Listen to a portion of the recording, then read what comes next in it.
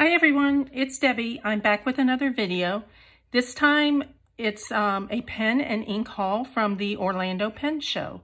I'm fortunate enough to live in the area, the Orlando area, and was able to go to the first annual Orlando Pen Show last week. I think that there were some naysayers that thought there wasn't enough interest in Orlando to have a successful pen show, but for the time that I was there, it was very successful, and I'm looking forward to the second annual one next year.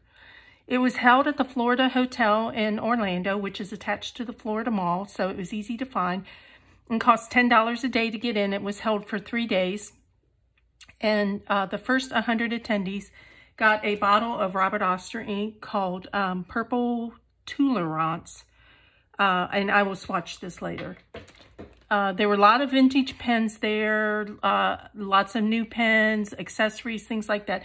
It was a fairly small show, although I've never been to a pen show before, but I have seen videos of the DC and the San Francisco pen shows, and it was a very small show. 2 small conference rooms full of vendors. Pilot was there, Esterbrook was there, Visconti pens were there, and then just a lot of individual vendors were there. They did have door prizes and raffles. Unfortunately, neither myself or anyone in my group won anything. I was really hoping to win the NASA pen. They had a space suit pen that they were giving away, but unfortunately I didn't win. So, and these were all the little free trinkets that I collected while I was there. So the first purchase that I made was some Colorverse ink from one of the vendors there, and they had these little packs of inks that you could get 3 for $20. So I picked out 3 colors that I thought that I might like. The colors are Anita, Matter, and Dust Storm. This is a mauve. This is a very cement gray looking color, and this is a really cool green. I'll swatch these at the end of the video. Then I went to another vendor called Anderillium ink and purchased some of their inks from them. They are actually a local company out of Tampa, a handcrafted ink company out of Tampa. They only make inks. They use no animal products in their ink or their packaging. So let me turn this way so you can see what it is.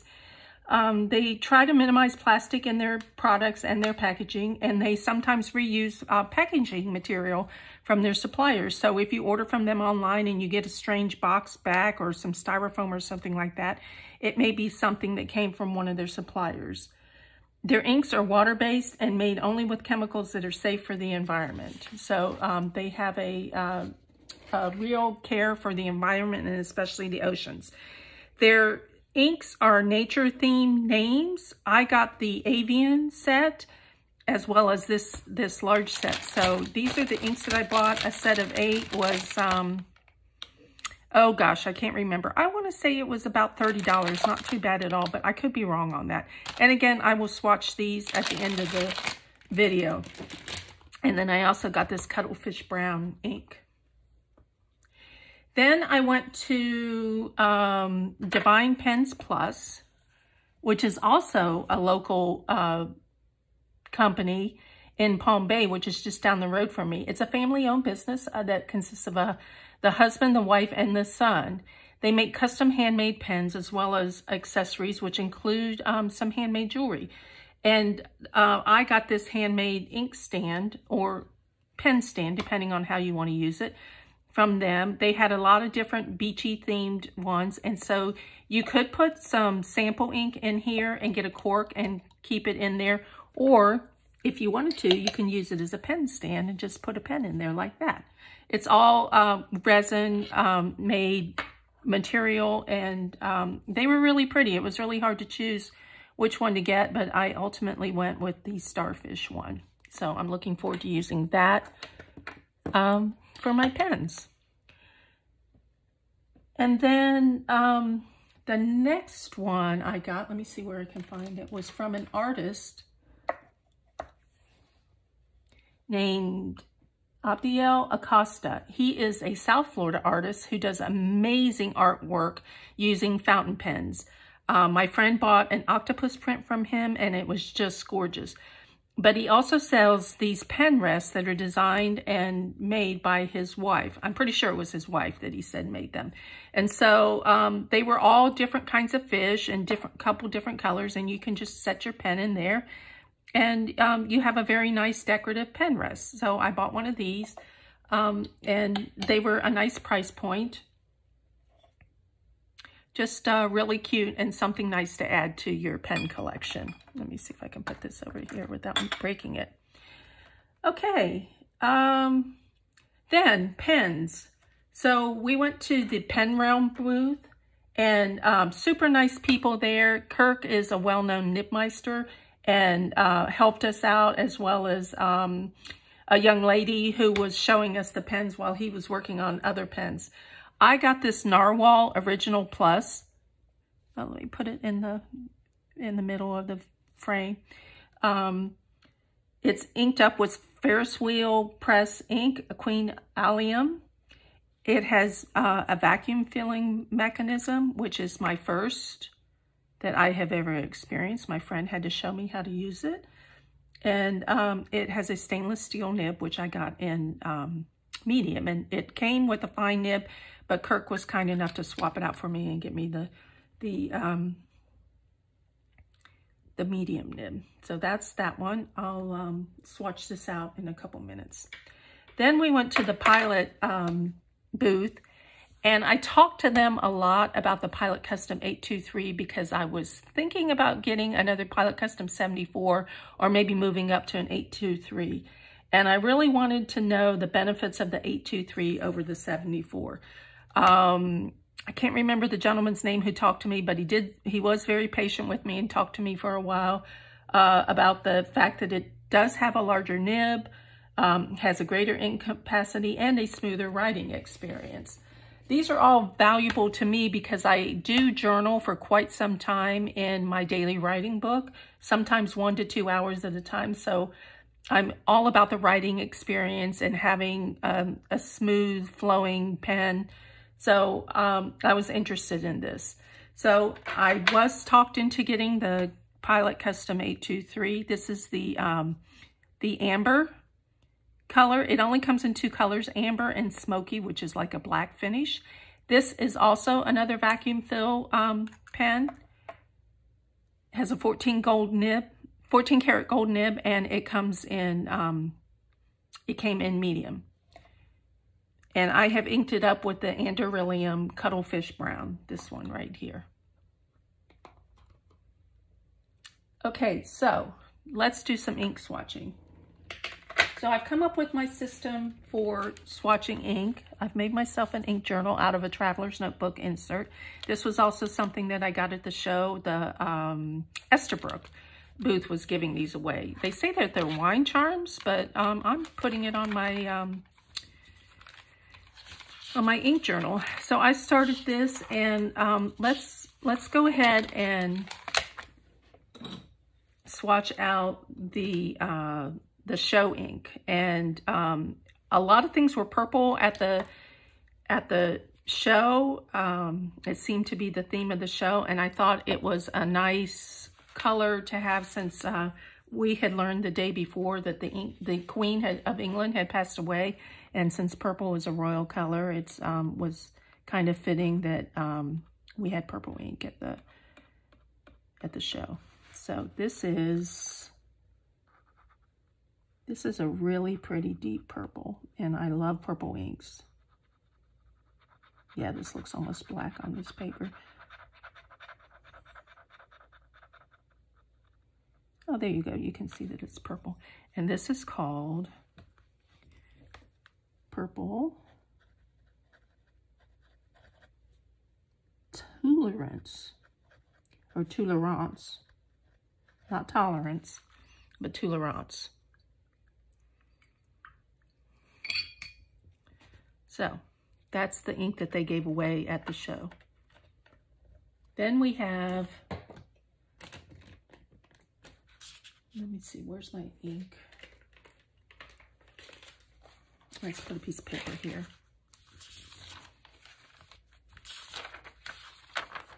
Let's go ahead and do these, the Anderillium ones. So I have the Cuttlefish Browns. These people were super nice and kind of exciting to see that they were out of Tampa, which is local to me. Oh, I know what I'll do. I have that in the 823, so I don't even need to dip it in there. We can make a... So you can see how the 823 writes as well.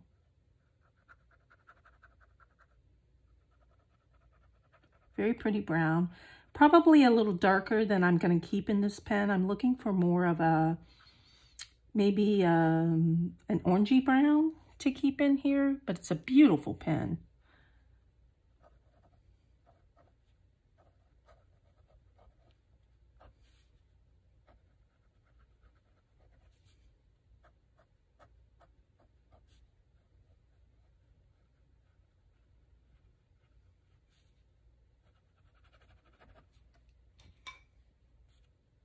I already got ink all over my hand. Okay, so that's the Cuttlefish Brown.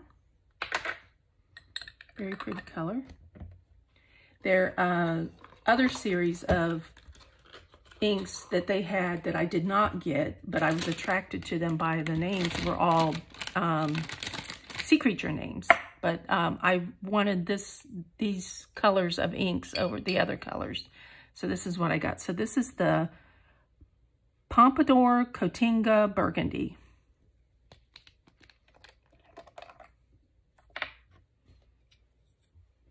This looks like it's got a nice shade of purpley red.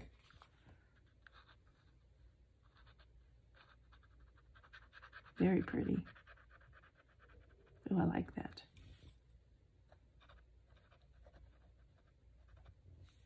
Make sure I spell it right. Cotinga Burgundy.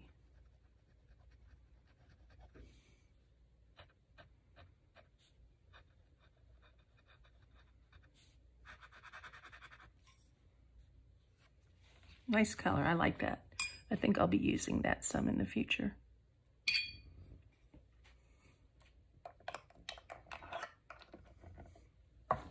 Next color, Gallinule Purple.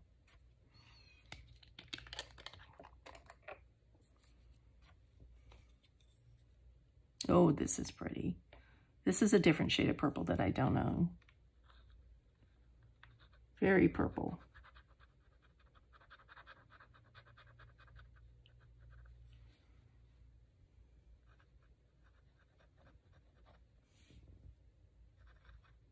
Oops, sorry about my writing. My hands are a little shaky today.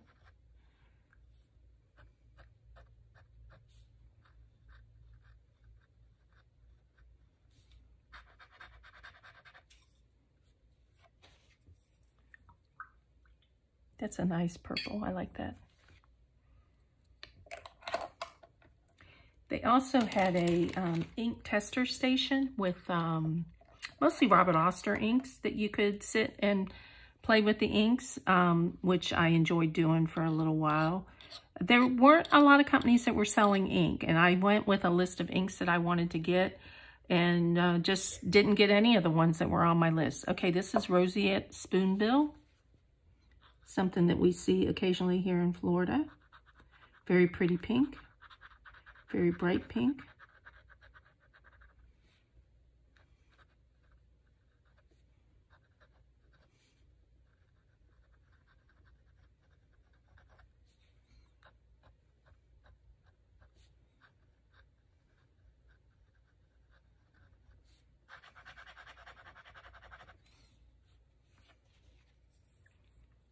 They have some really pretty colors.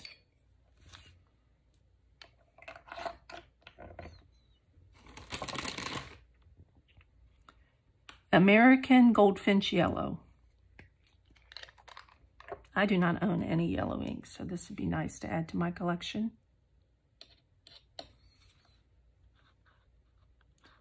That is a very pretty yellow, very bright. Very goldfinchy. Hard to see though.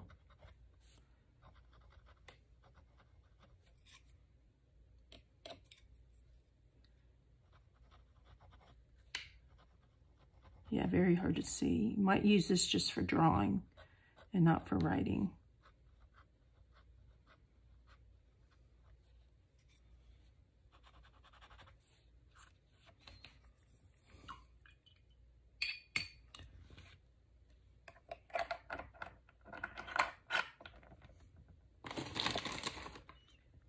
Green Kingfisher, or Kingfisher green. I've been looking for a deep green color, so this might be what I've been looking for all along. And this was mainly the color that drove me to buy this set. Yeah, that's a nice deep green. Kind of an olive tone to it.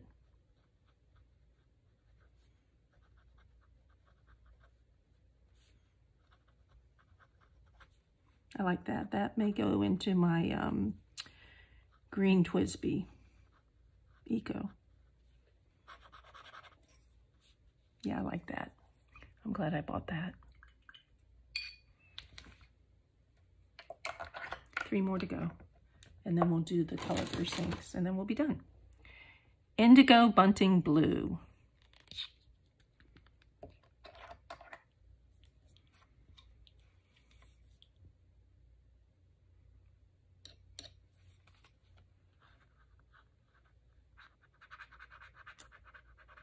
I know I say that after each one, but this is a really pretty color too.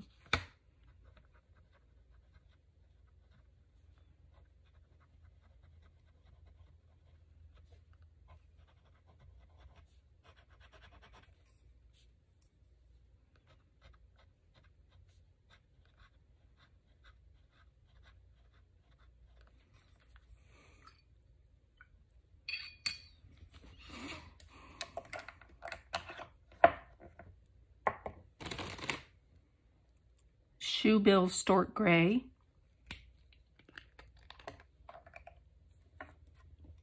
This looks like it's got a little bit of a blue tint to it, which I'll like.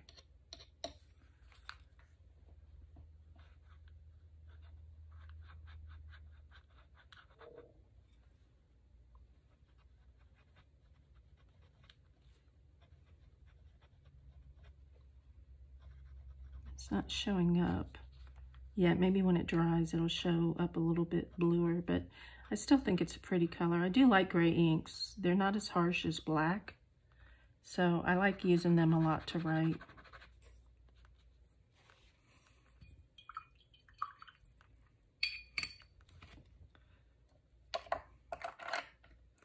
And the last one of this brand is the Common Loon Black.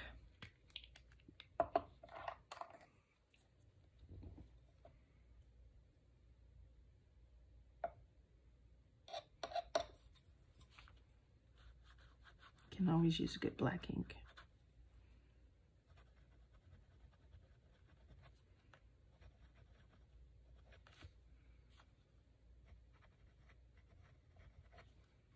I am getting used to this nib. Getting a little more used to it. Don't hate it as much as when I first bought it, so I guess it just takes some time to get used to it. Which is good, because it wasn't the cheapest thing that I've ever bought. Wasn't that expensive, but still wasn't inexpensive either. Okay, so that's the Anderillium inks for you.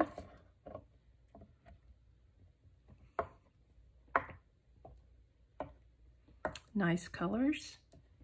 And then the last one that I have to swatch are the Colorverse. Oh, that bled through. Let's skip a page.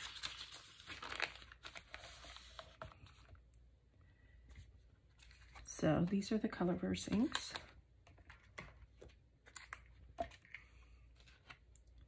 Let's see, how have I been doing this?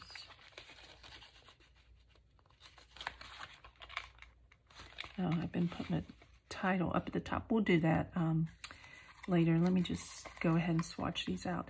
So these come with a little pipette. Each one comes with a little pipette, and look how cute that is. It's a 5 milliliter jar.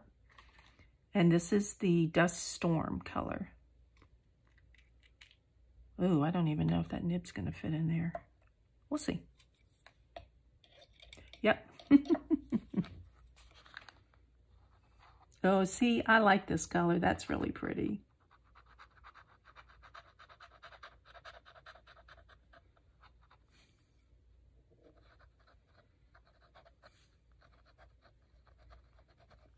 Get a little bit more ink.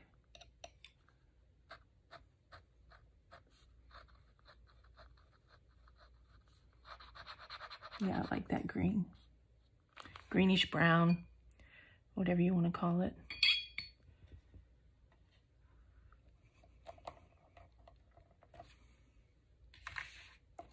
Then this is the Matter. This was not my favorite when I swatched it after the show. Very concrete gray. But maybe it'll grow on me.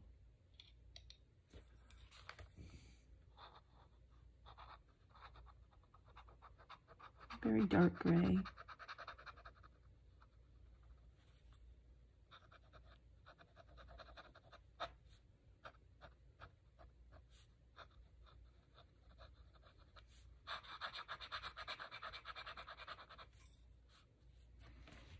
Okay, there's that one. And then one more to go.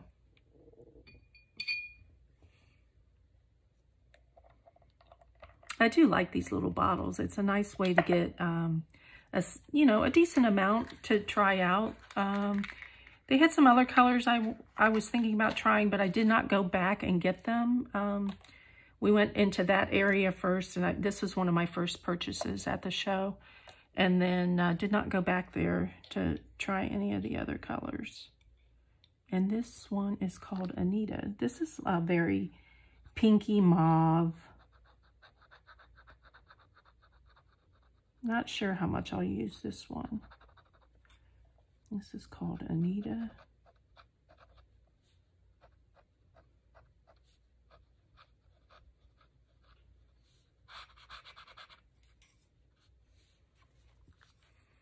Okay, so those are all the inks. That is everything that I bought at the show. It was a really good time. My friends and I had a great time being there. We were there for, oh, that doesn't hold that well. We were there for 3 hours. When we first walked in and saw how small it was, I thought, oh, this is only going to take a half hour to walk through. But no, we spent 3 hours there. My opinion is that everyone in the fountain pen community is just super friendly. Everybody was so patient and answered all our questions. And even people who were attending the show would be very helpful and offer suggestions. And I actually offered a couple suggestions to a few people when I was looking at pens, and they were asking me about what I was looking at. So that was kind of cool. Anyways, that's it for this haul. My next video is going to be back to an art haul. I have several things that I bought in the last month or so that I want to share with you all. Thank you all for watching. I hope you'll subscribe. I hope you leave me any comments or questions that you have. And other than that, I hope you have a great day. Thanks.